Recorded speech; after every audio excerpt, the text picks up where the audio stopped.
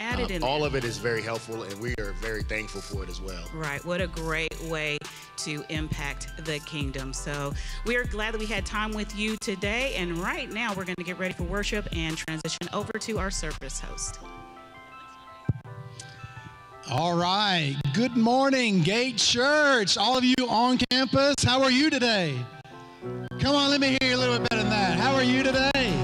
Why don't you stand to your feet? All of you are online, all our family online today. Welcome to a day of celebration. And let's just begin by lifting our hands. If you're on campus here with us, lift our hands together. We're going to enter into a time of worship. If you're online with us today, why don't you just set your heart right wherever you're at. There's never a better time than right now just to set your mind on the Lord. Just lift up your voice with me. If you're here today, if you're online, why don't you just lift your voice? Maybe even in the chat box there, you can just shout to the Lord. Say, thank you, Jesus. Lord, we lift our voice to you today. We create a place for of worship now. I just want to take a moment to set an atmosphere. Will you just join me? We worship you, Lord. We lift our voice in praise today. Oh, let the Spirit of the Lord arise in the house of God. Let the people of the Lord worship together today. Lord, we thank you today, God, because you're good. Your mercy endures forever. Lord, there's not a day we've been without you.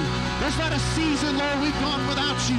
Oh, can the people of God speak in faith this morning and declare that when I was down, you lifted me up. When I was discouraged, Lord, you filled my life with joy. If you're online today, you just remember that moment where you were desperate. Maybe that's today. We remind ourselves that there's no God like our God. Lord, we celebrate together. We sing together. Our worship is toward you and you alone. Jesus. Now can you shout the name of Jesus? Come on, can you shout the name of Jesus? Oh, put your hands together and thank you today as we worship. If you're online, come on, let's all worship together as a family. Somebody put your hands together this morning.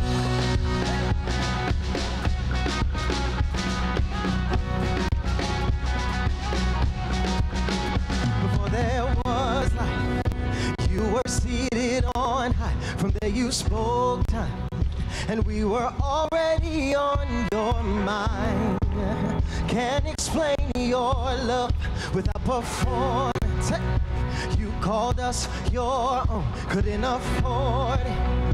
So with your blood you bought our freedom. Can't explain your love. Ruler of everything, yes Lord. You're worthy of all that we could bring. You are great, Jehovah. All power is yours. Come on. Hey. Here we go. Without performance, you called us your own. Called us your own. Couldn't afford it. With your blood, you bought our freedom. Can't explain your. You are rulers, hey, ruler of everything. Worthy of all that we could bring. You are great. You are great, Jesus. All power is yours. All power is say yours. No song we sing. No song we sing. Can't explain your love, oh King. You are great. You are great, Jesus. All power is yours. Great Jehovah. Ruler. Everything. Come on, somebody confess it this morning. Our defender. Our defender. You are the most high King. Hey. Most high King. Yeah, you got it, church. Somebody confess it. Great Jehovah. Great Jehovah. You are the ruler of everything. Everything. You are defender. Yes, you are Lord. You are the most high King.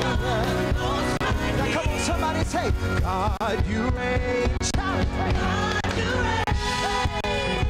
Father, we celebrate your goodness this morning. We thank you that you reign over all the earth. There is no God that's greater than you. There is no problem that's greater than you. So we confess it this morning.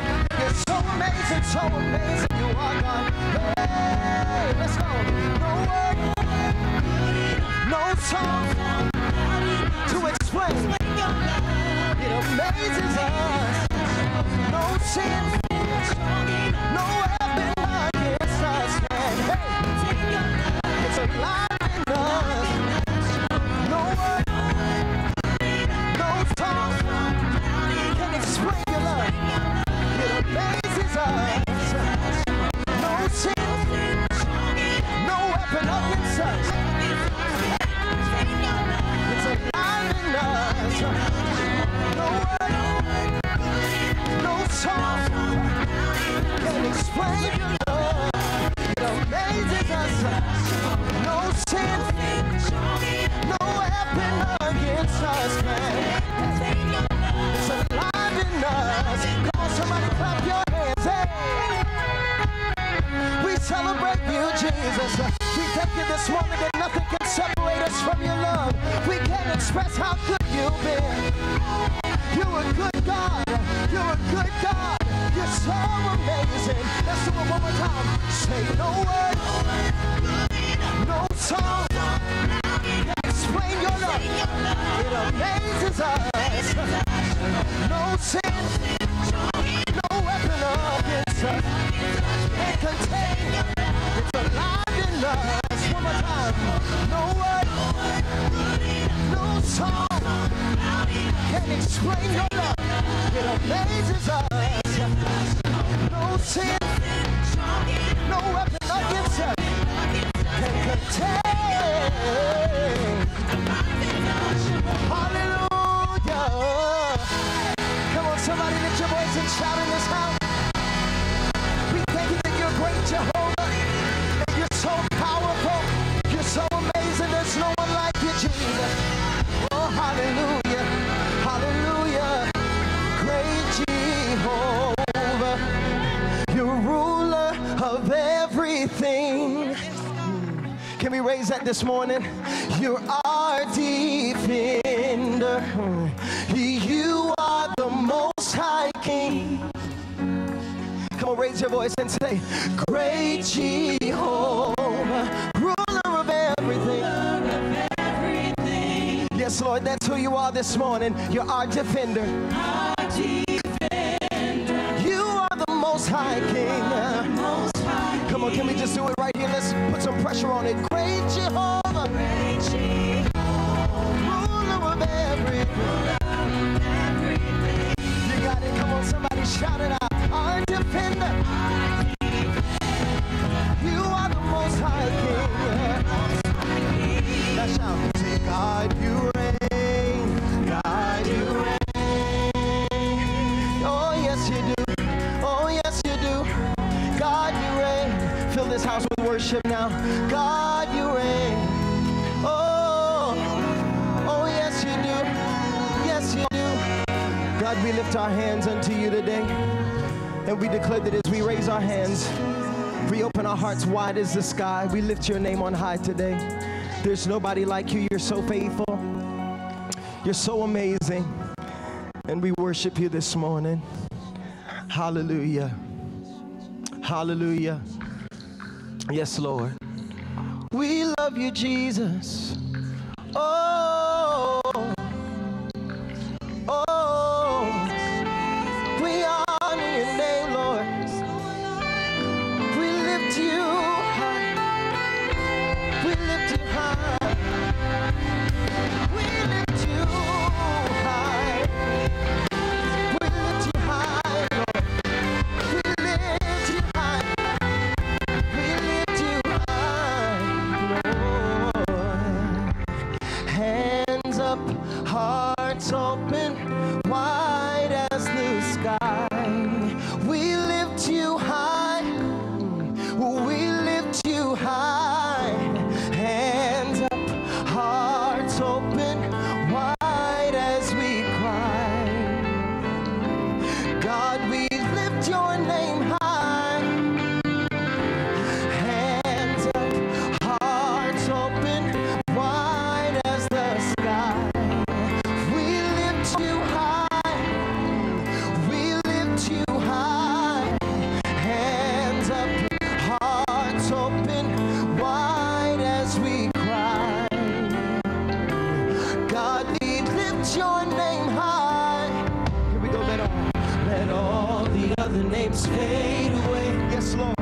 declare that in this house this morning. Let all the other names fade away till there's only. Let all the other names fade. Jesus, take your place. Jesus, take your place. We lift our voices and say, let all the other names fade away. Yes, Lord, let all the other names fade. Let all the other names fade until there's only you. Let all the other names fade. Jesus, take your place. Jesus, take your place. Say hands up, hearts wide as the sky. We lift you high. We lift you high. Hands up, hearts open, wide as we rise. God, we lift your name high. Say hands up, wide as the sky. We lift you high. We lift you high. Say hands up, hearts open, wide as we rise. God, we lift your name. Let all the other names fade away. Jesus, be exalted in this house today. Let all the other names fade till there's only you. Let all the other names fade. Jesus, take your place. Jesus, take your place. Somebody say, let all the other names fade away. Yes, God, you're greater than cancer. You're greater than depression. You are. You're greater than sickness and disease. Let all the other names fade. Jesus, take your place. Jesus, take your place. And our God, we lift you high. We lift you high. Hands up, God, we lift your name high.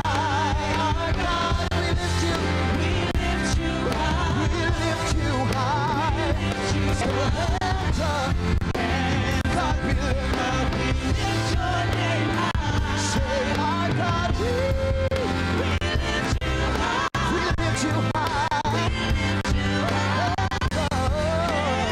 God, we lift your name. Say, our God, we lift you high. We lift you high. We lift you high. Hands up.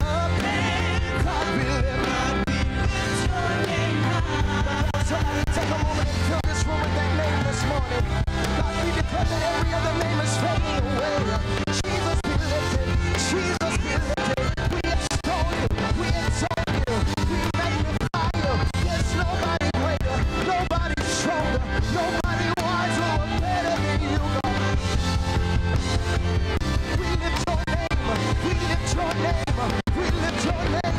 The word declares that if I be lifted from the earth, I will draw men unto me. So God, we ask that you draw us to your presence today. Sing it one more time. Say, our God, we lift you high. We lift you high. We lift you high.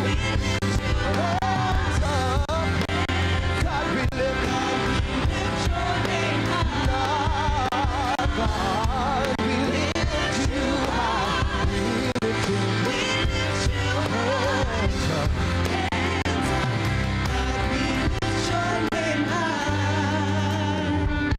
Let all the other names fade away. Let all the other names fade away until there's only you. Let all the other names fade away. Jesus, take your place. Jesus, take your place. Come on, somebody raise that this morning. Say, let all the other names fade away. Ooh, I feel the presence of the Lord in this house. Let all the other names fade until there's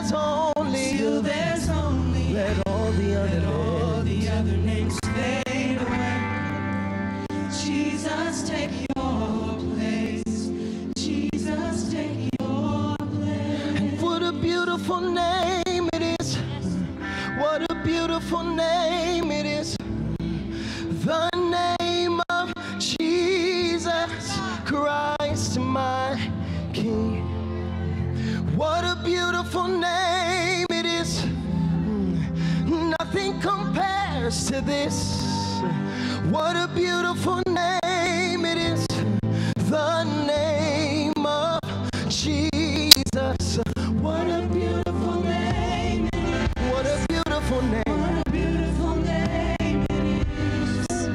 The name of Jesus Christ, my. Come on, somebody sing it out this morning. Say, what a beautiful name it is. Nothing compares to this. Nothing compares to this. What a beautiful name it is. Can we go right here? I feel the presence of the Lord. Death could not hold you. The veil tore before you. You silenced the boast of sin and grave. Yes, Lord. The heavens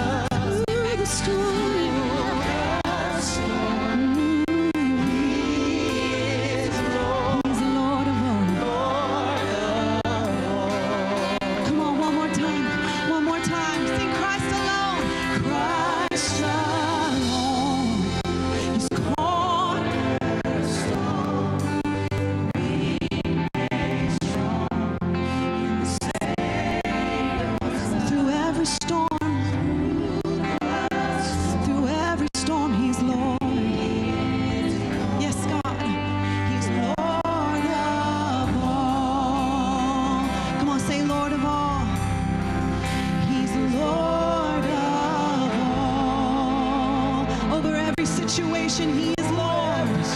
He's Lord of all. No matter what the doctor may say, He is Lord. He's Lord of all. Hallelujah. Hallelujah. Hallelujah. Hallelujah. Would you put your hands right where you're standing right there? You know, one thing the church has to learn to do is even when you don't feel like it, you press in anyways. Some people feel like this moment is an attack on your life. There's nothing else that can go wrong. But the church has to learn to worship in the middle of a trial. That's part of becoming the church. It's when I begin to express my confession that might not match my situation, but I know in whom I have put my faith today. It is in Christ alone. He is the cornerstone of my building. He is the cornerstone of my foundation. What does that mean? It means He is the truth above all other truths. All things that claim to be true have to bow their knee to the one singular truth, and His name is Jesus. And the church in this moment has to learn to worship and press in. You say, I'm waiting for emotion. You'll be waiting forever. I'm waiting to feel like it. You'll be waiting forever. You have to open up your mouth. You have to declare the goodness of God. You have to speak in faith. You have to lift your hands. You might have to shout. You might have to dance. You might have to celebrate, but you can't wait another minute. So in this church, online, everybody right now, let's begin to lift our voice together and make this a practice of faith. We want you.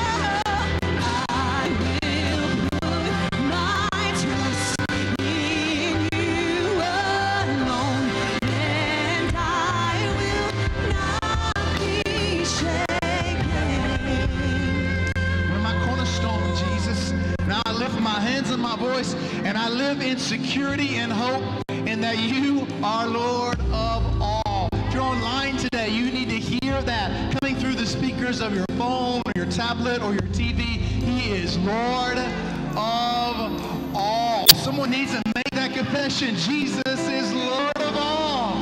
Come on, put your hands together and let's celebrate that we serve a risen King and a living God. Hallelujah. But if you're on campus, can you shout hallelujah?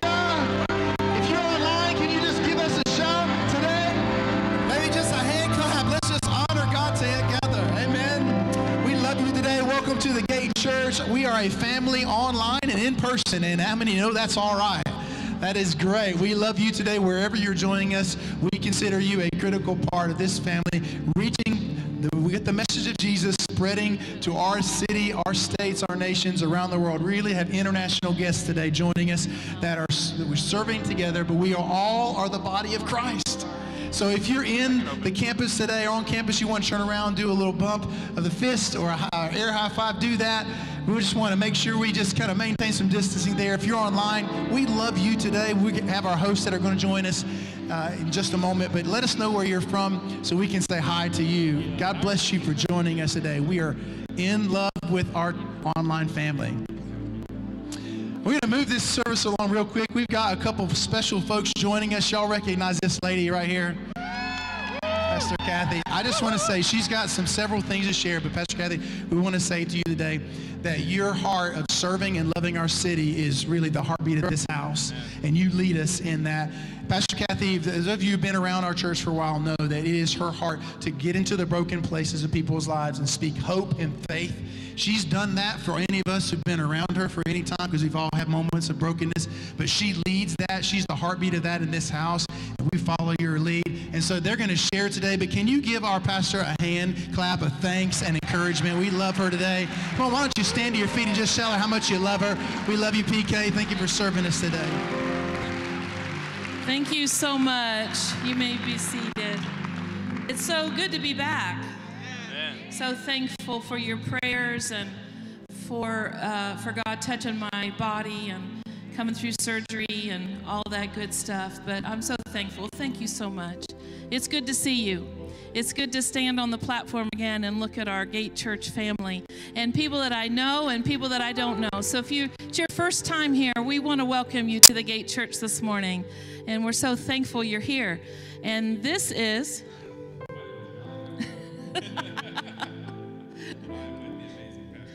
Oh, say that again. The amazing Pastor Kathy. Say it one more time. Oh, I'm just teasing. Can you tell my husband? Bishop, the amazing Pastor Kathy. Come on, everybody, the amazing Pastor Kathy. We're just teasing.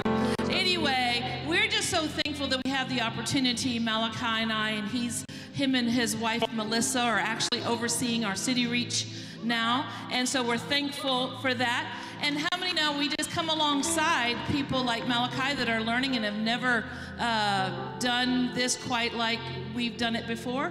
And he's just been so willing, and him and Melissa, as we walk together through this journey. And so I'm so thankful. Thank you today for bringing your bags back full of groceries. Who would have ever known that we wouldn't have power for 2 weeks? I mean, many of you were in the very same situation. And so the church didn't have any power. And how many know it's just been kind of the year of disruptions? Like the things you thought you were going to do. And we came and stapled all those little things onto those bags. And if we'd have known all that, if God would have told us that, we wouldn't even bothered. You know, but God knows, and he's faithful. And so why don't you tell us what's going on there?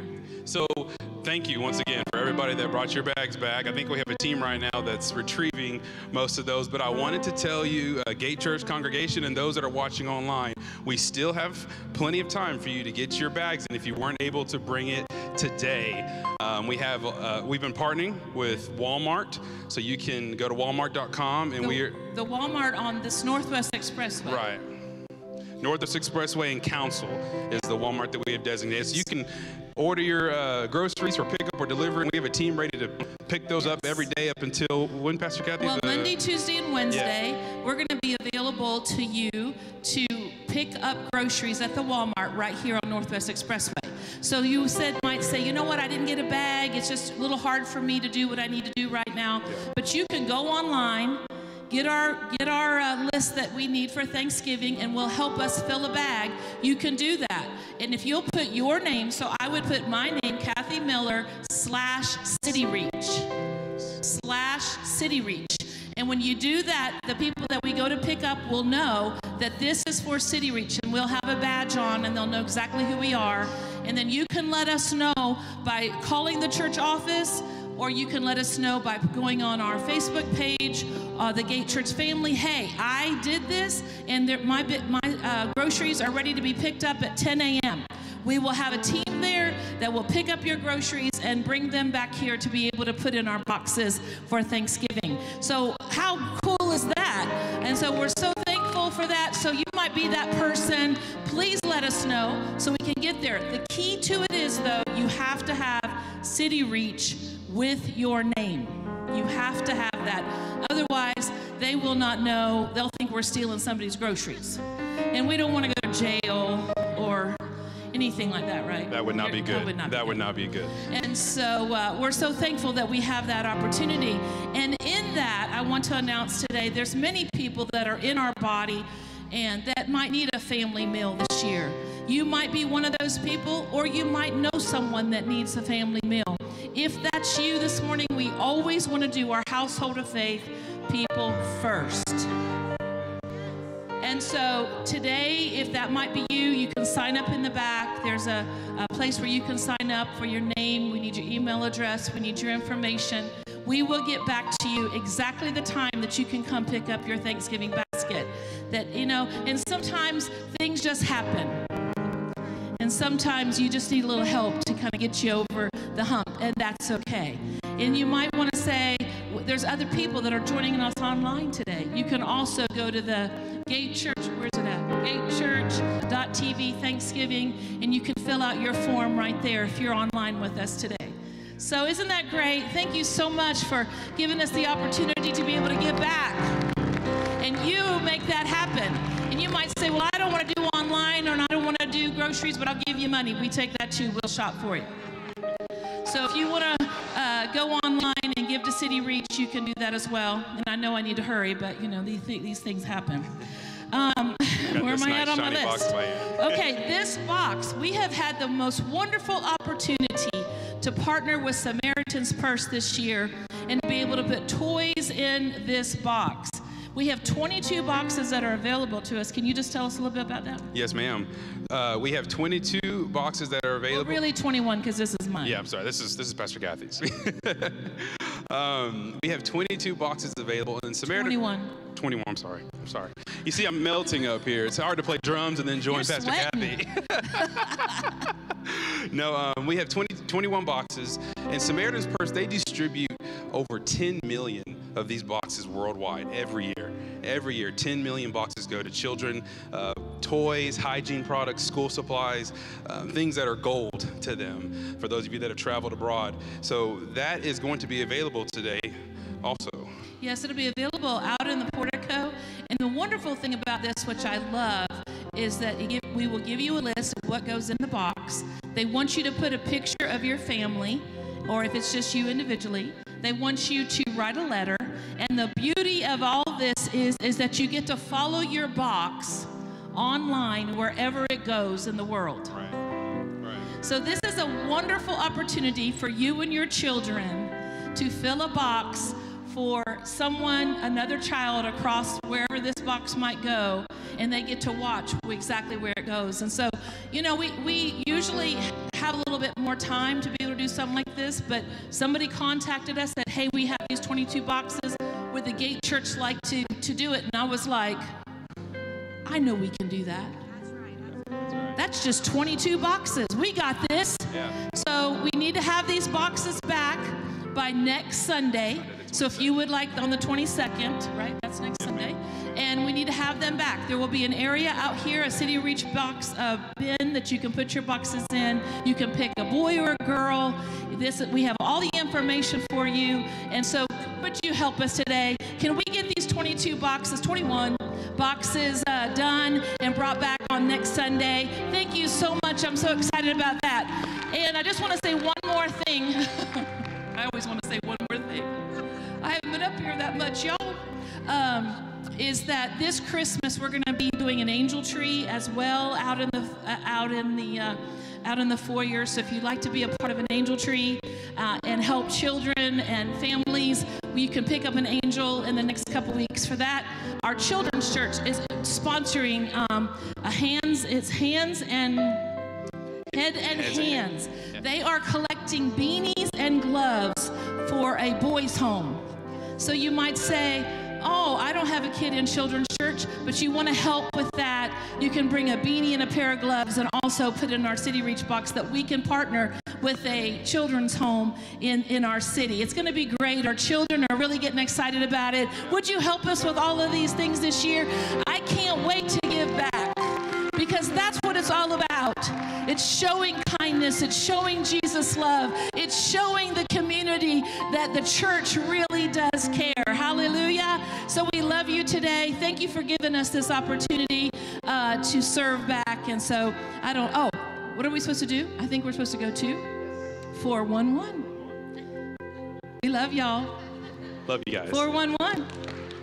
411. Here we go.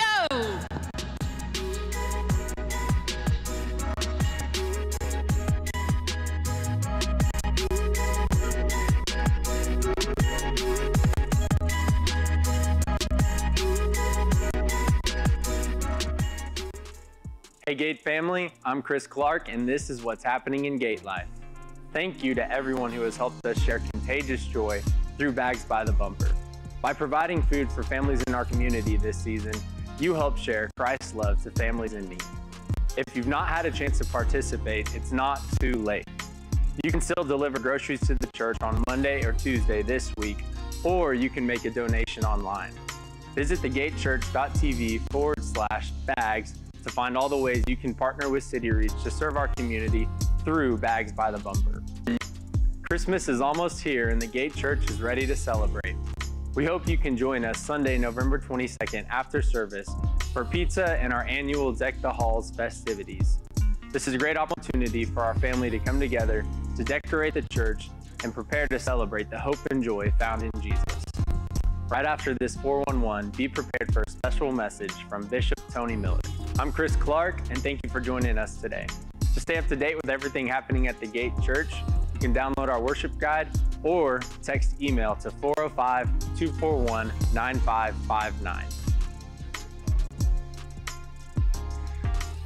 Hey, Gate Church family, what a great delight it is to have you today to worship with us. We're so thrilled for those of you that are on campus and those of you that are online that you're joining with us today. What an incredible day it is to lift up the name of the Lord. I'm delighted to be able to greet you today. For those of you I have not had a chance to meet, my name is Tony Miller. My wife, Kathy, and I have the privilege of leading this incredible church, and we're so thrilled that you're a part of it today and a part of our worship experience.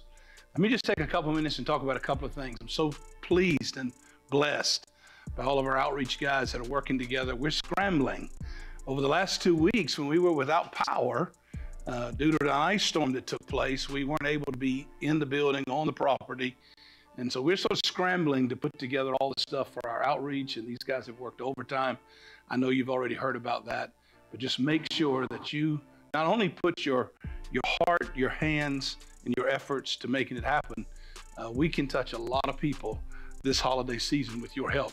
And there's going to be a lot of people that's going to need us to step up and bear the burdens of their life. So thank you for the privilege and the joy of leading a church that I know is filled with compassion and has a desire to help other people. Let me tell you about something very, very exciting. I was flying home from Florida on Monday this past week, thinking about our Thanksgiving service, thinking about things that are coming up, because our Thanksgiving service that's on Monday night before Thanksgiving, November 23rd, has always been a special time for us. It's been a time when families come together with their children and we speak a blessing over families and over houses. And I was in my mind trying to think, how do we, during this COVID season where social distancing is necessary, and I realized that we used to anoint people and pray over them, how do we do that and still get what we believe God wants us to do in this season of gratitude? And the Holy Spirit just spoke to me flying on the plane at 35,000 feet on my way home from Florida. And he said, I want you to turn this Thanksgiving service into a healing moment where we call for unity and speak a blessing, not just over families, but over our city. He said, I want you to call your friends, text your friends in the city and invite them to join you. So when I got home, I just got on the phone. I texted about 15 or 20 different pastors that I'm in relationship here in the city. And I said, would you be willing to join us on Monday night, November 23rd, for an expression, really a prophetic declaration to our whole city, that we're standing in unity, that we're believing for great days of blessing, protection, healing, that walls of division are being broken, and that Jesus is ruling and reigning over Oklahoma City. Within a matter of minutes, 7 or 8, 9 pastors responded to me right away. Some already had family plans for that week, but many just responded immediately and said, I'm in, I'm going to be there. So here's what I want you to do. I want you to mark Monday night, November 23rd. It's a night when we're not going to do it online. We're going to come in person as well as online. But I'm asking all of you that will to join us right here on the Gate Church campus on November 23rd for our big Thanksgiving service. Other pastors are going to be here. Some of their leaders will be with them. Some of their congregation may be here with us as well. And we're standing up and we're stepping into the gap for our city. And we're going to believe God that racial division, strife, misunderstandings, illnesses and sickness, from viruses that have been spiking. We're going to believe that the healer himself is going to step into the affairs of our city. We're going to have unity. We're going to have a commanded blessing. And God is going to use Oklahoma City as a place to demonstrate his name and his goodness. Will you plan on joining me on November 23rd? I need you to be here. We don't have very much notice. It's going to be a great time. Thank you so much for putting it on your prayer list too and praying. We're believing God for great unity. Wouldn't it be awesome if God uses Oklahoma City? It's just a national testimony of his goodness and his grace to us. Even today, before I did this video, even today, I was on a Zoom call. I was asked to speak to 65 national leaders, men that many of you would know and women that you would know. And they said, Bishop, what do we do? And one of the things that came out of that was we understand that a divided nation can never be healed by a divided church. If a divided nation is going to be healed, it's going to take a united church. And our brothers and sisters in this city and the friends that we have in this congregation are not our enemies. They're our partners, they're our brothers, they're our sisters, and we're going to stand together. We're not going to worship at the idols of political preferences. We are going to stand at the kingdom and for the King of glory and see his name made great. So it's going to be an incredible time. Let me ask you to do something today as we get ready to receive the Lord's tithe and our offering.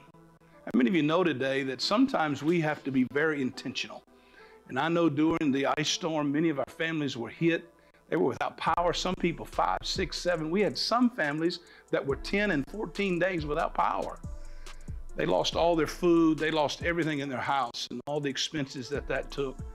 And I recognize that many of our people were in a very difficult situation. I need people today to step up. Our finances took a bit of a hit over those couple of weeks. But I believe that between now and the end of the year, there's not going to be any lack. We're going to make up ground and we're going to receive everything we're supposed to have. As we get ready to give today, here's what I want you to know, is that God is very intentional about what he does with your seed. He says, when you give, it comes back to you. Watch this. Good measure, pressed down, shaken together, and running over. Here's what he said. I will cause men to give into your bosom. Today, as you honor Jesus with your giving, here's what's going to happen. God's going to cause your boss, people you didn't expect, opportunities for discounts to come. Things are going to come into your life that you didn't know were going to come. God's going to cause men to give back into your bosom. Things are going to come your way. I believe that today. And the Holy Spirit spoke to me just before I came to record this today for you. He said this. He said, you tell people that when they do what's on my heart, I will get involved with what's on their heart. And let me tell you what's on the heart of Jesus. What's on the heart of Jesus is that the gospel keeps being preached, that families keep getting good news. And we do that every day, 7 days a week from right here at the Gate Church. I want you to prepare today. I know many of you are giving electronically. If you're on the campus, you may bring a check, you may bring cash. You can go to the kiosks. There's multiple ways to give. I'm going to speak a blessing over your offering. When I finish praying, we finish bringing our offering, Pastor Jay is going to come and deliver the word today. We're so grateful to hear as we continue our Forget Not. So as we pray today, would you get ready to agree with me? We're not going to forget his benefits. It's going to be amazing what he's done in our life. Father, I thank you today for the privilege of being a giver. I thank you that there's more than enough. Lord, I make an announcement in the heavenlies. There's no deficiencies at the Gate Church. We are well supplied.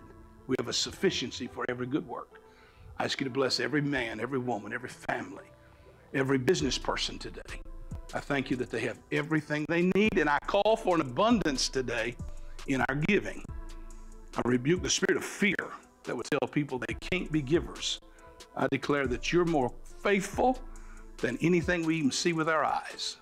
And we declare you're a good God. Lord, bless businesses and families today. In Jesus' name, amen and amen. Come on, let's worship God with our giving, and then let's welcome Pastor Jay.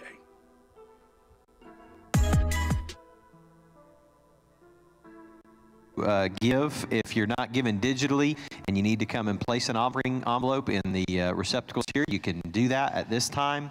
If you're joining us online, you can give digitally. We just thank God for, like Bishop said, your faithful and generous participation. I'm not going to sing a solo, so I'm not sure what the soundtrack is for, but I'm not going to break out in a solo song. I could do a little dance or something. We do appreciate your giving. I'm going to have some friends join me on stage for just a minute, and thank you so much. How many of you love Bishop? Grateful for Bishop, amen?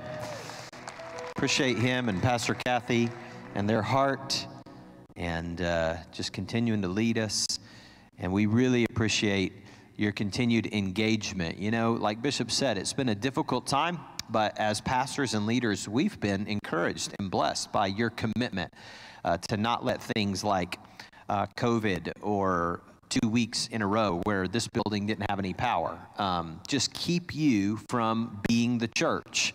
And I think Pastor David said something earlier about it's really the call of the church to choose to press in and not only worship when we're in the middle of a trial or difficulty, but to keep on being on mission. Can you say amen to that? So thank you so much for your continued engagement, your continued giving, your continued commitment to pray, and to believe God that nothing changes about our call to be agents of healing and transformation in our city. Amen? So I got some friends that are joining me right now, unless they got arrested back there. We had a few weeks where we weren't able to gather, and so we got a lot of things we want to tell you.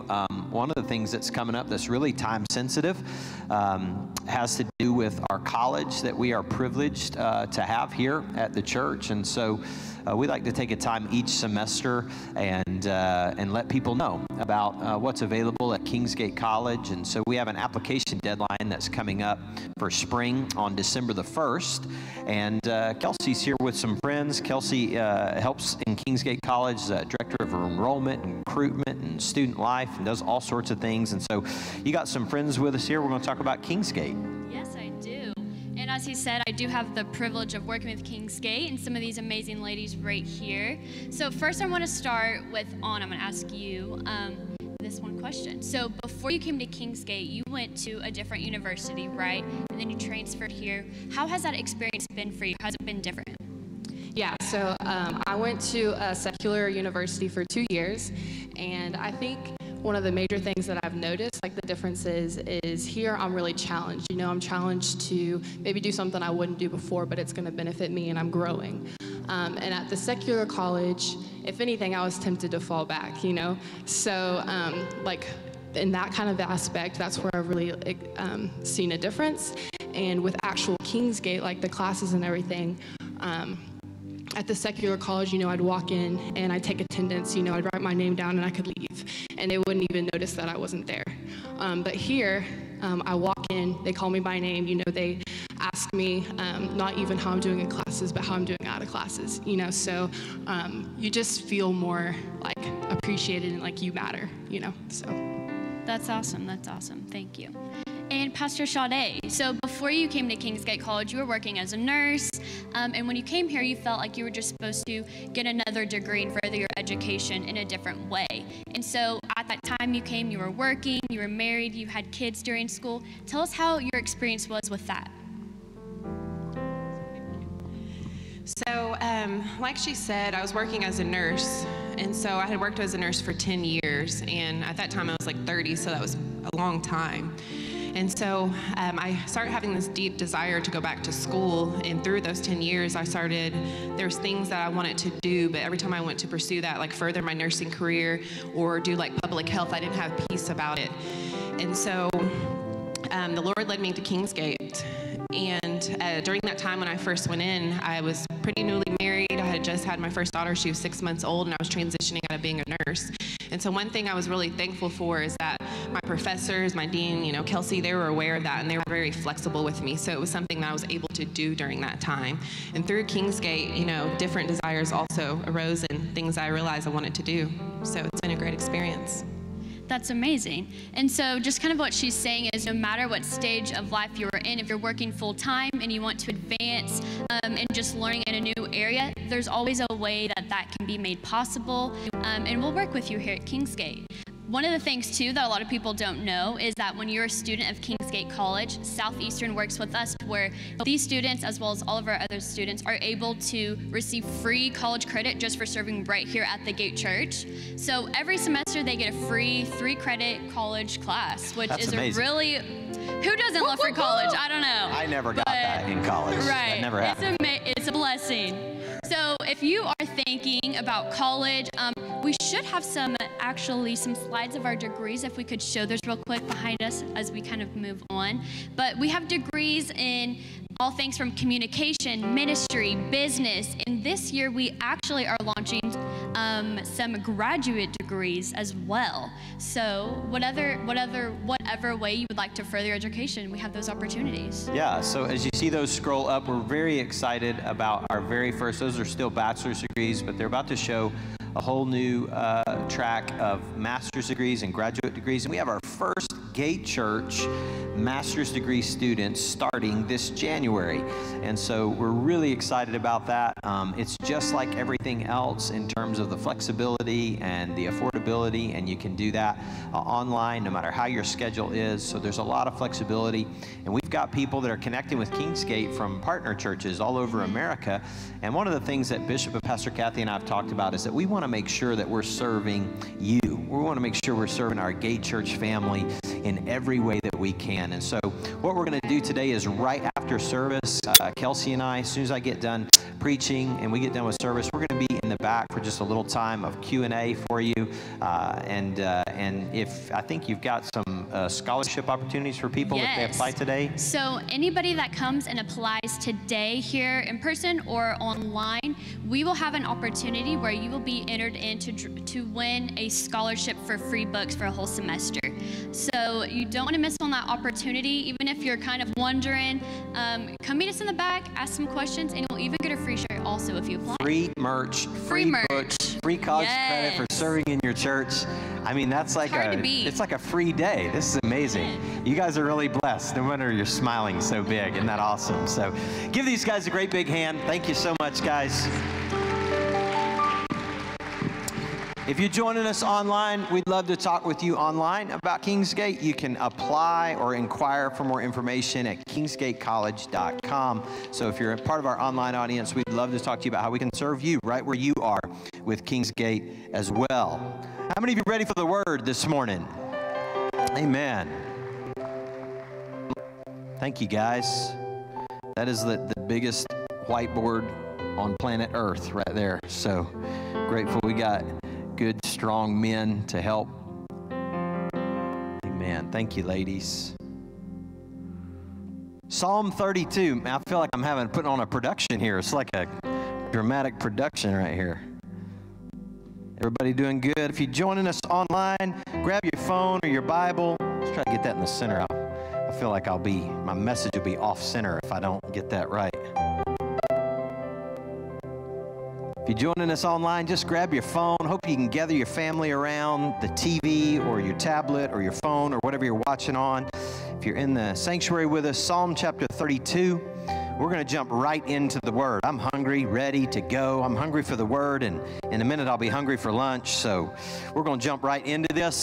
We've been in the Psalms, Psalm 16 2 weeks ago. If you remember that, Bishop talked about the path to joy. And then last week online, Pastor David shared with us out of Psalm 46. And so today we're in Psalm 32, and we're forgetting not. We're remembering some things. So let's read Psalm 32 together this morning. Blessed is he whose transgression is forgiven, whose sin is covered. Blessed is the man to whom the Lord does not impute iniquity, and in whose spirit there's no deceit. When I kept silent, my bones grew old through my groaning all the day long.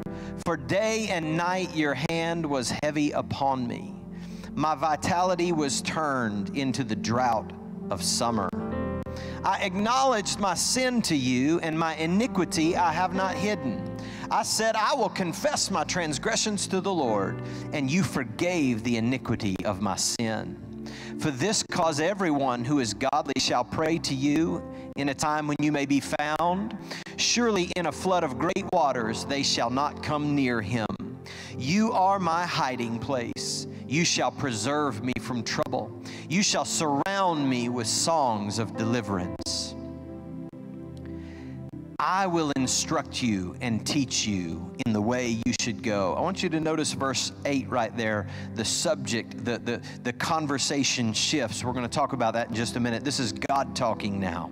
I will instruct you and teach you in the way you should go.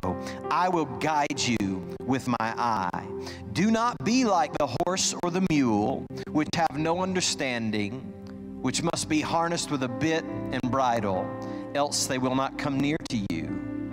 Many sorrows shall be to the wicked, but he who trusts in the Lord, mercy shall surround him. Be glad in the Lord and rejoice, you righteous, and shout for joy, you upright in heart. We're going to spend just a few minutes trying to draw from this psalm the word of the Lord to us today. And I want to call this time of teaching Surrounded by Mercy. Surrounded by Mercy. Lord, we ask you to open our hearts in a special way right now. Lord, for those of us that are joined online, we just pray that you would meet with us wherever we're watching. And for those of us right here in the sanctuary, we pray that you would open our hearts to hear what you're saying to us. And we trust you to do it in Jesus' name. Amen. Amen. You know, I love the fact that God put it in Bishop's heart to spend time in the Psalms. And when we're going through turbulent times and unpredictable times, the Psalms are some of Scripture's greatest gift to us.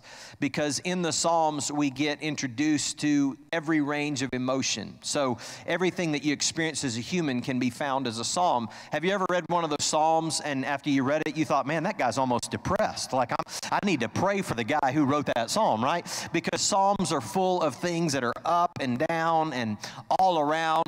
And the Psalms are a gift to us because they teach us how to deal with what we call the interior world of our life. So watch this. Culture is constantly telling us to speed up and ignore our internal life. But Scripture is always encouraging us to pay attention to our interior life.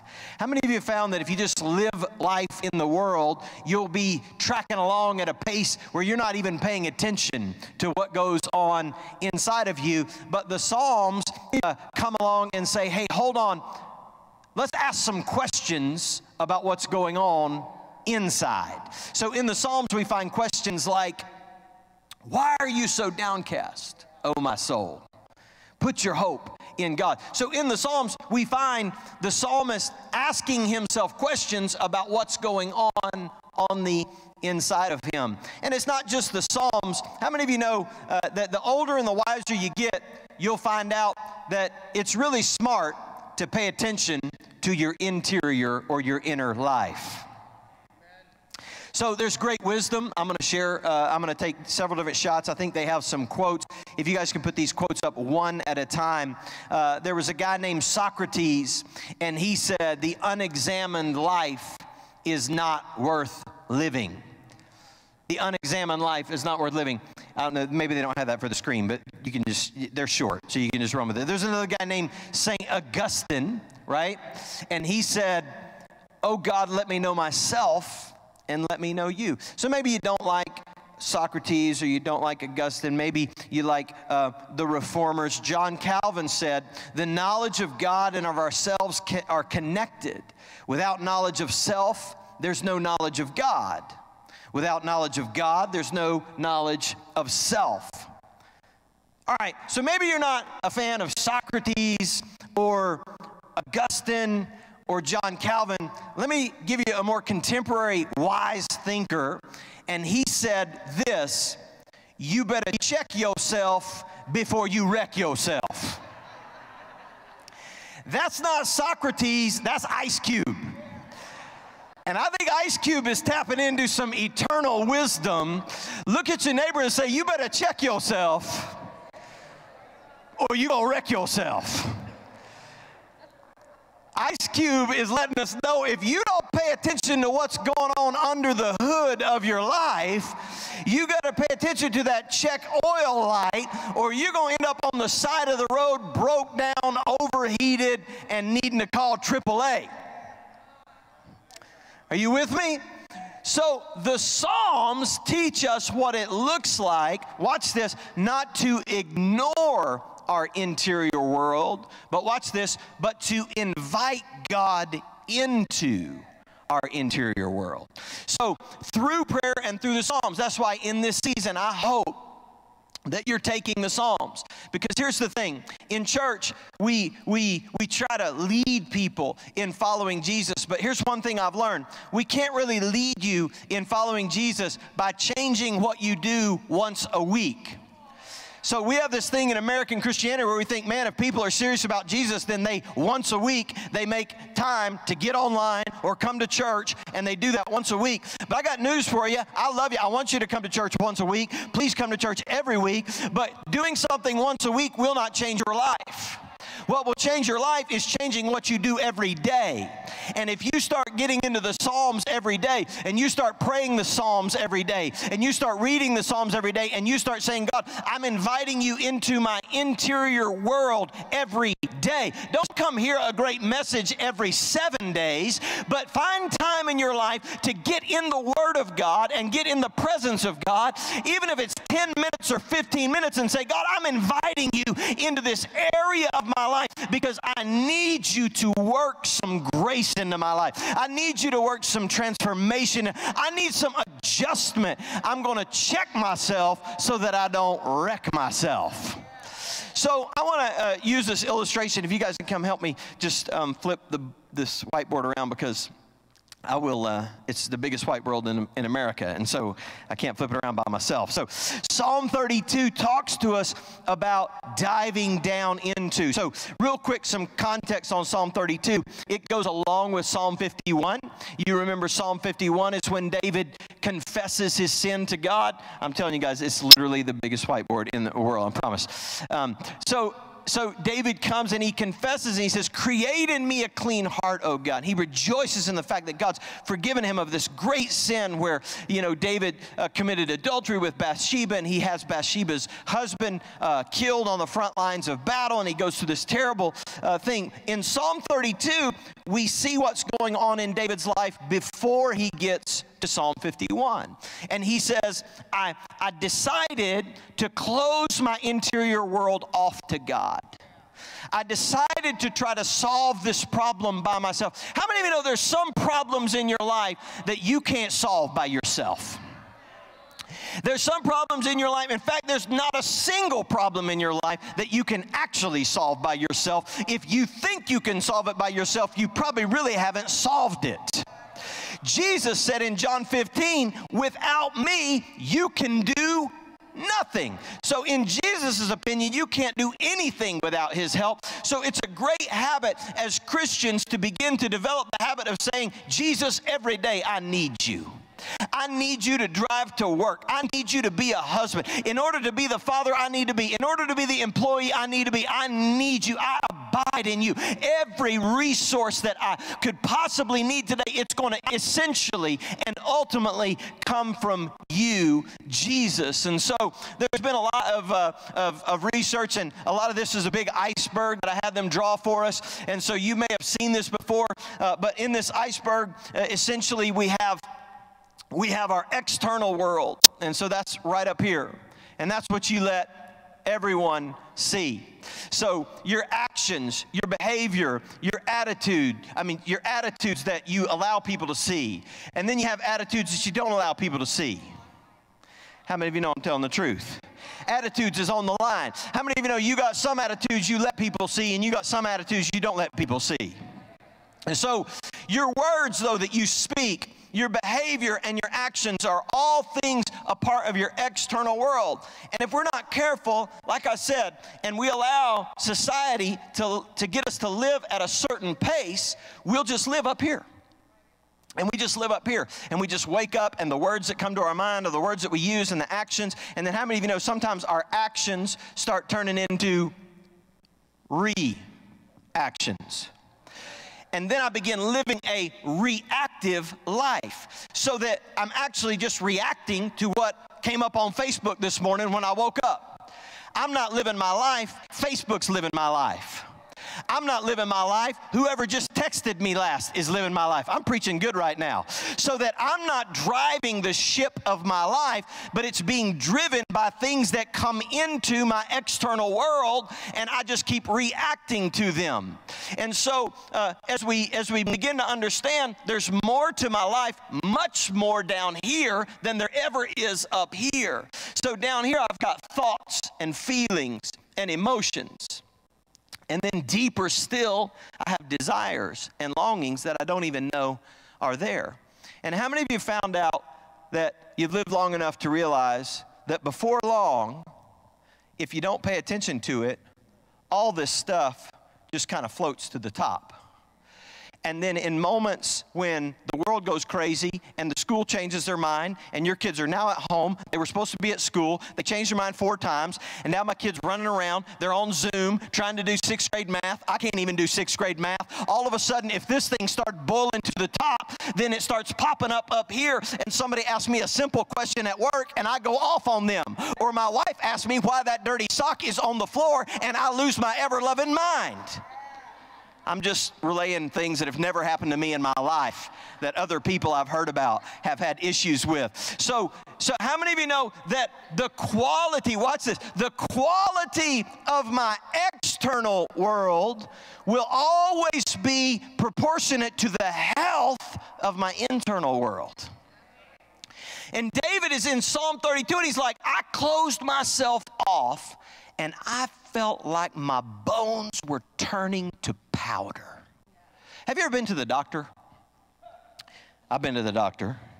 And when I started getting closer to 40, the doctor started asking me questions he never asked me before. It used to be like, you're 25, take your blood pressure, your whatever, check, bam, you're done, your temperature's good, you're healthy, go. Doctor started asking me questions when I started going. He started asking me things like, are you very stressed? I was like, dude, you're a medical doctor, not a psychologist. Why do you need to know whether I'm stressed or not? I'm here to find out how my physical health is. But the doctor understands something. The doctor understands that if this is experiencing stress, then my body will begin to exemplify the stress that's going on in my world. So he can't really take care of this without helping me think about this.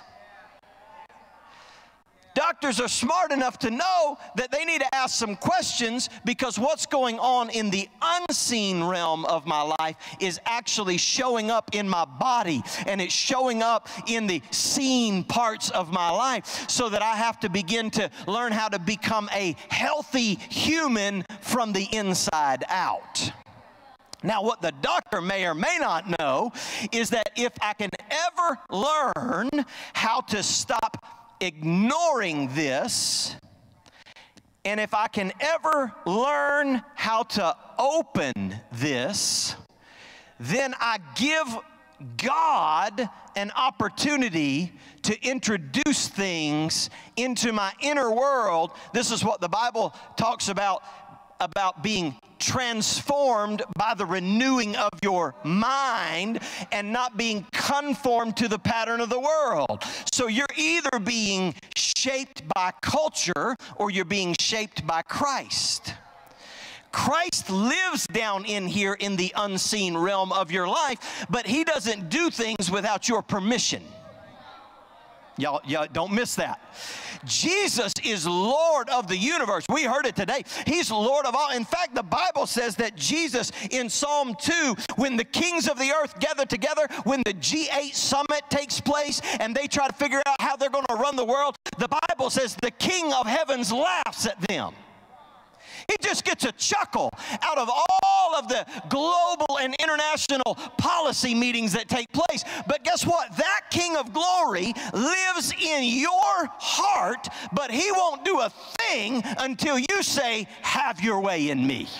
Until you say, let your kingdom come. Let your will be done. And as soon as you do, he says, I've been waiting on you to do that. I'd love to heal that. I'd love to judge. I'd love to correct that. I'd love to redeem that and restore it. So the psalmist begins to teach us how to open up our lives, and we can learn by David's roller coaster ride that he went through. So, 3 John verse 2 says, beloved, I want you to prosper and be in health, even as, everybody say, even as your soul prospers. One of the greatest things we can do as a church, one of the greatest things we can do as Christians is to remind you, to encourage you, to say, how is your soul doing? Not how is your salary doing? Not how is your happiness, not how is your job promotion, not how is your 401k doing, how is your soul doing? Amen? So here in this series, as we remember and we forget not. So in verse number 8, an interesting thing happens. David opens up his soul to the Lord. And for the first 7 verses, all we get is David. And it's David, and this is, I feel like a heavy hand is on me. I feel crushed. I feel under the burden. And then David says, but I opened up my soul to God, and I confessed my sin and my transgression to him. And the next thing you know, God starts talking. And God starts saying, hey, let me tell you what I'm going to do. I'm going to guide you, and I'm going to instruct you, and I'm going to surround you. So the conversation begins to shift when David opens up his heart. How many of you know that God wants to get involved in your internal dialogue? Now, I did a little research. Watch this. Your internal dialogue is pretty interesting. It occurs 10 times faster than your normal speech. What do you mean, my internal dialogue, Pastor Jay? What I mean is that conversation that you're having in your head right now. That one that never stops. The one that thinks, how long is he going to preach for? And what are we going to have for lunch right now? And is my wife still mad at me? And what are our kids doing right now? And who just texted me? That conversation, that one right there. The one that it goes on and on and on in your head. Watch this, 4,000 words per minute. 4,000 words per minute. Now, I know some people that can almost talk 4,000 words a minute, but they can't, okay? That's 10 times faster than normal speech. Why? Because you don't need your tongue or your vocal cords or your lips, and you know what you're saying before you say it, so you don't even finish sentences in your head. And you just ramp that thing up. 4,000 words a minute, 10 times faster than normal conversation. But watch this. When you let Scripture and the Holy Spirit slow you down, and then you say, God, here I am in your presence. Then God says, can I get involved in that conversation?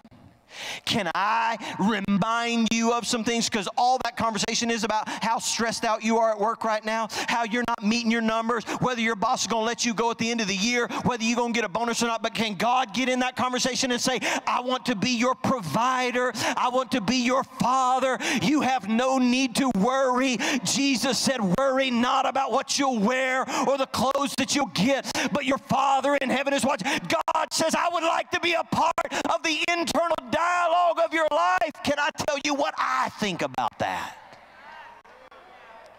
And so God gets involved in this internal dialogue that David is happening, and he begins to change the conversation. So I want to give you 3 things real quickly this morning that Psalm 32 teaches us, that when we slow down, God gets involved in the conversation. And I think these things will be really, really pertinent to the moment that we're in right now. The first thing that we notice is that David is consumed with the idea of protection. All David is worried about is the preservation of his life. But did you notice what God starts talking about? When God, in verse 8, begins to speak, he says, I'll guide you and direct you. So watch this. Number 1, when I feel like I need protection, God is actually offering me direction.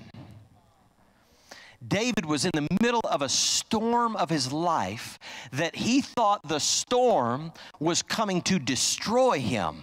But when he got God involved in the conversation, he found out the storm wasn't going to destroy him. The storm was actually going to direct him.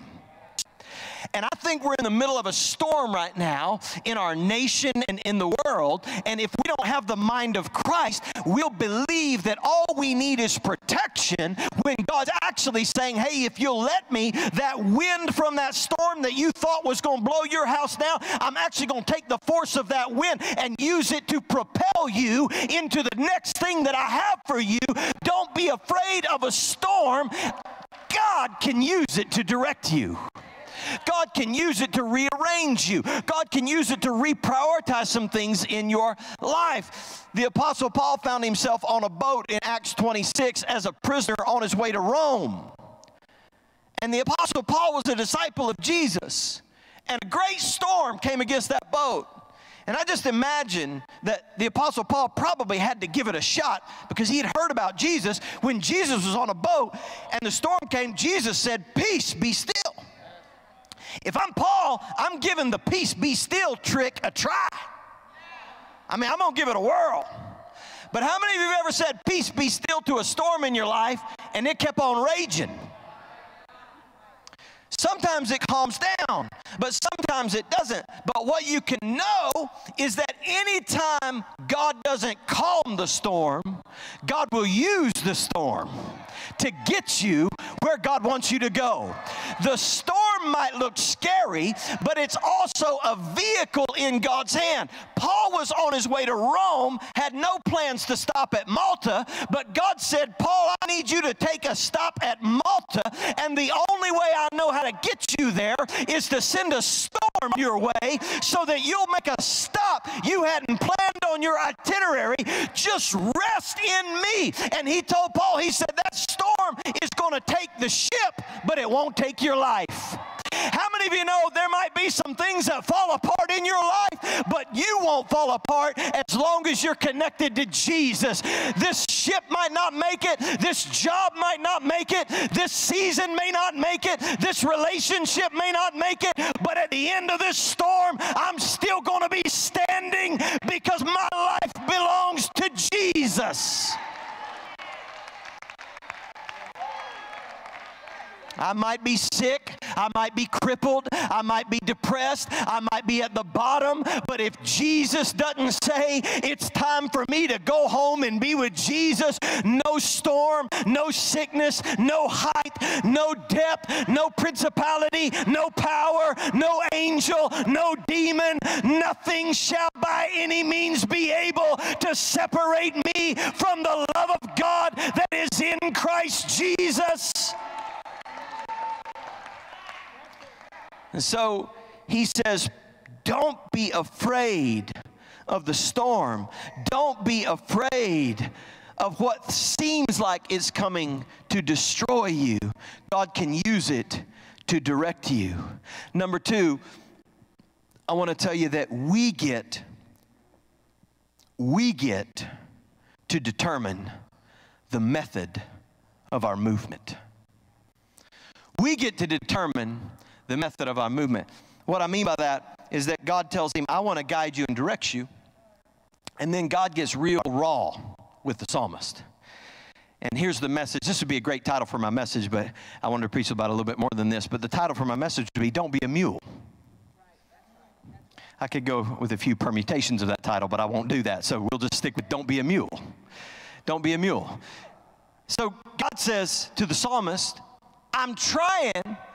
Why are you going through something that feels like it's destroying me? God says, because I'm trying to get you to a different place. That's why you're going through what you're going through. I'm trying to move you to a different, I will guide you. I will direct you. I will surround you. I will get you where I want you to go. Don't be like a mule. What does being like a mule have to do with me? Well, here's the thing. If you're a sheep, then just the sound of the shepherd's voice will get the sheep to move. But if you're a mule, when you hear the shepherd's voice, you just keep on eating that grass that's right there in front of you. And then the shepherd says, come on, boy. I said, let's move. And you know what it takes to move a mule? A storm. It takes a storm to move a mule. It takes a storm to get a mule's attention. And God says, I'm trying to move you, but you get to decide what is the external circumstance and the external factors that are going to be the force that moves you. There may be a storm coming, but if you'll pay attention to the still small voice and respond to it, even when things are going well, you might save yourself from some pain. But God is committed to getting you where he wants you to get. So he'll start with a still small voice. And if that doesn't work, he'll send a friend. And if that don't work, he'll send a pastor. And if that don't work, he'll send a problem. And if that don't work, he'll send another problem. And if that don't work, he'll upside down your whole world, because God says you can't stay here any longer. I've got something new for you. So I feel like we're all in this boat in 2020, and can't tell you what everything's happening. I can't explain everything, but the only conclusion I can come to is that there's some new places God wants to get us into. And anytime things get shaken up in my life, I know that God is allowing things to be shaken up because he wants to get me to the place that he wants me to be. If it takes a storm to get you to draw near to God, you're being like a mule. If a still small voice can move you toward God, then you're being like a sheep. The Sunday school lesson today, ladies and gentlemen, is be like a sheep.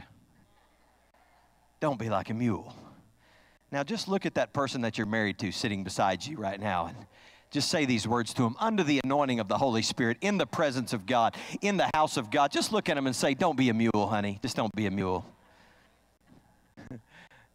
That did not help many marriages today. Number three, the last thing I want to tell you this morning. Are you learning anything? Number three, this psalm tells us that when we open up our inner life to God, he surpasses our need. I want you to catch this. I'm going to slow down right here. He surpasses our need, and he surrounds us with mercy.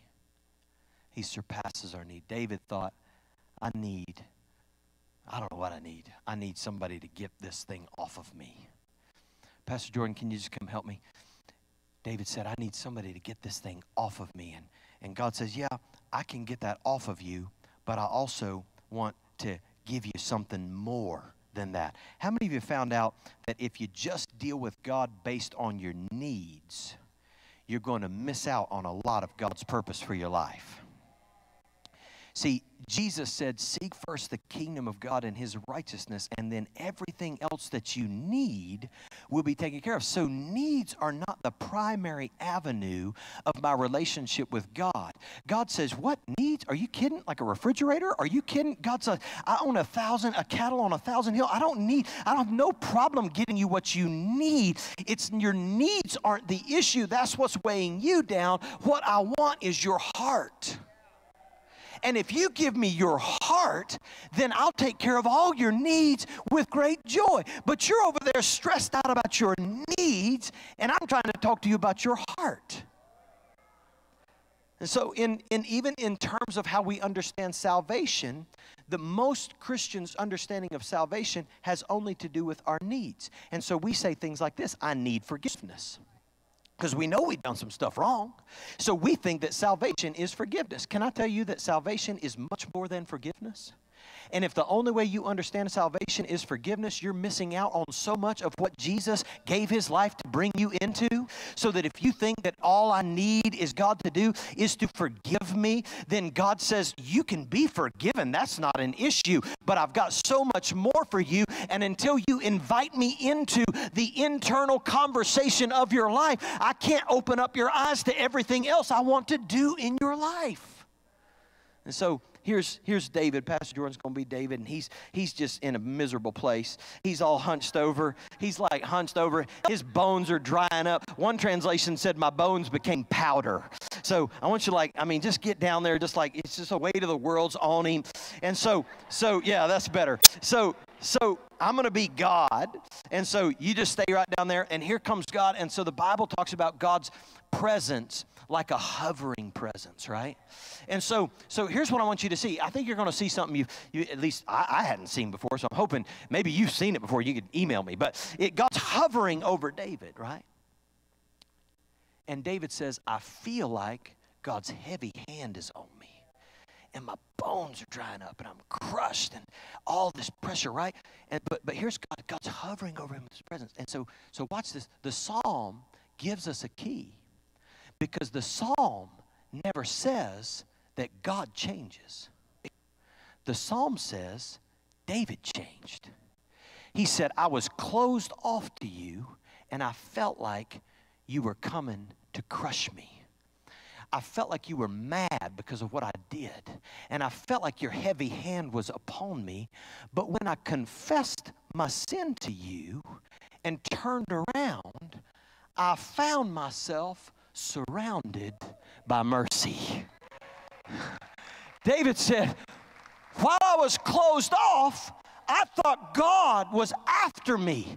But when I opened up, I found out God was for me. I found out God wanted to flood my life with mercy and I found out God didn't even want an explanation. God didn't even want me to go through that. He just said, I've been waiting for you to invite me in to this area of your life, and I don't have judgment for you. I've got mercy for you. But as long as you're closed off to me, you'll be confused about what the presence of God is doing in your life. Watch this. Watch this.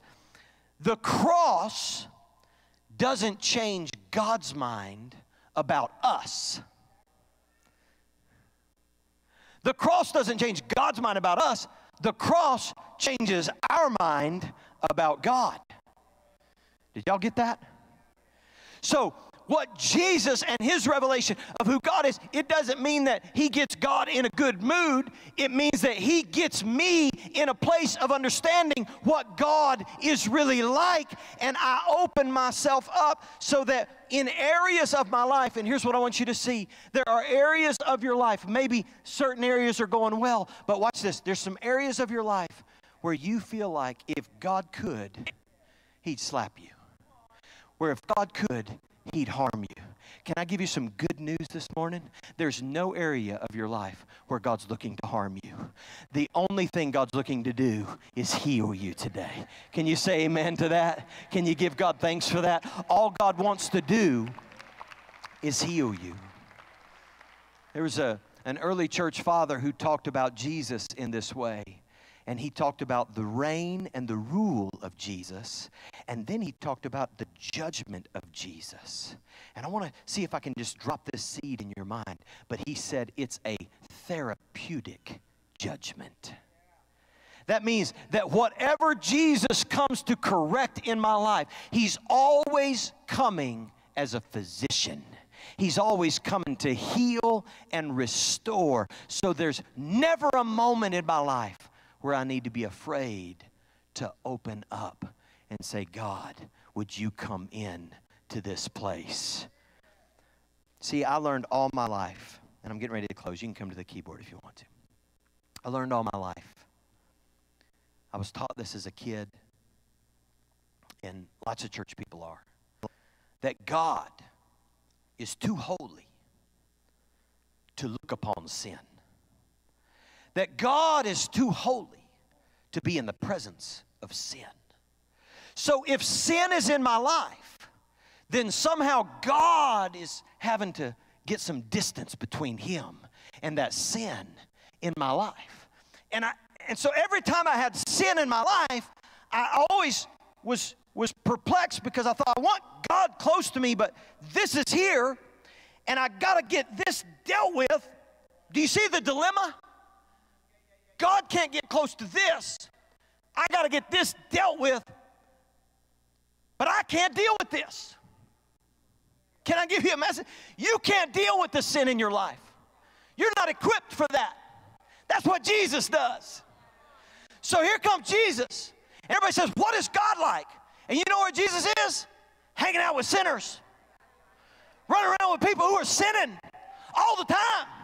And Jesus subverts this whole idea and lets us know that it's not that God can't stand to be in the presence of sin. God is not intimidated by sin. God is not afraid that he's going to get contaminated by sin. God is not nervous about sinful humanity.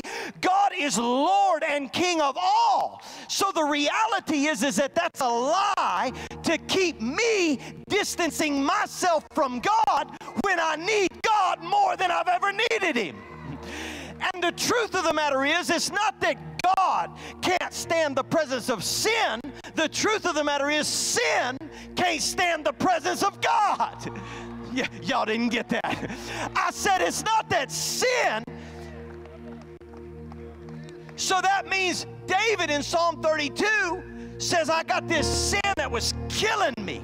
And as soon as I opened my life up to God, the healing, powerful presence of God, the mercy of God flooded that area of my life, and now it's full of God and the sin couldn't stay. But as long as I was believing this lie that I had to be over here by myself trying to sort this thing out till I could feel like I was good enough to get into the presence of God, then I was in this dilemma and my bones were drying up. But Psalm 32 tells us all you got to do is quit worrying about that dilemma. Quit worrying about whatever was going on and just say, God, I can't do this without you. Would you surround me with your mercy? Would you flood me with your mercy?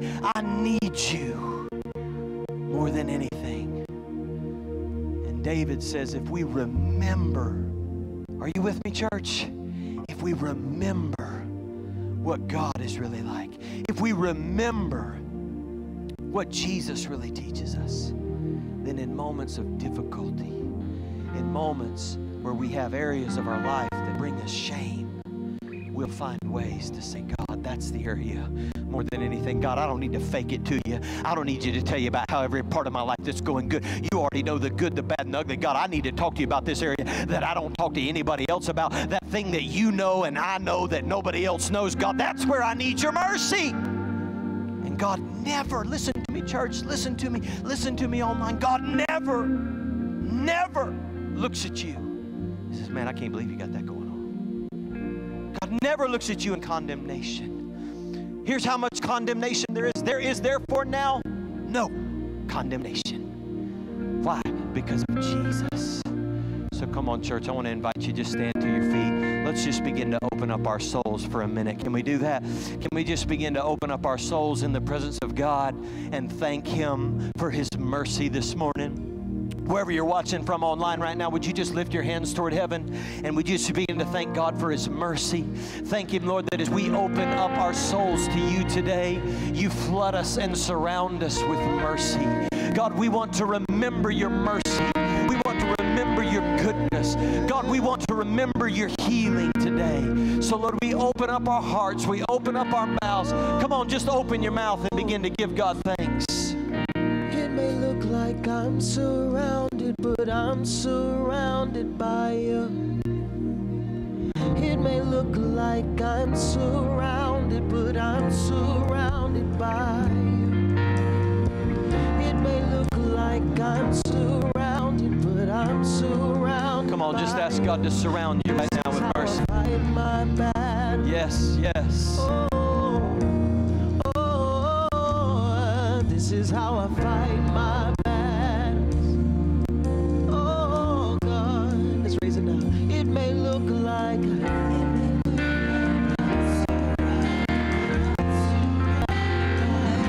matter what it looks like. It may look like I'm surrounded, but I'm surrounded by you. It may look like I'm surrounded by you. This is how I fight my battles.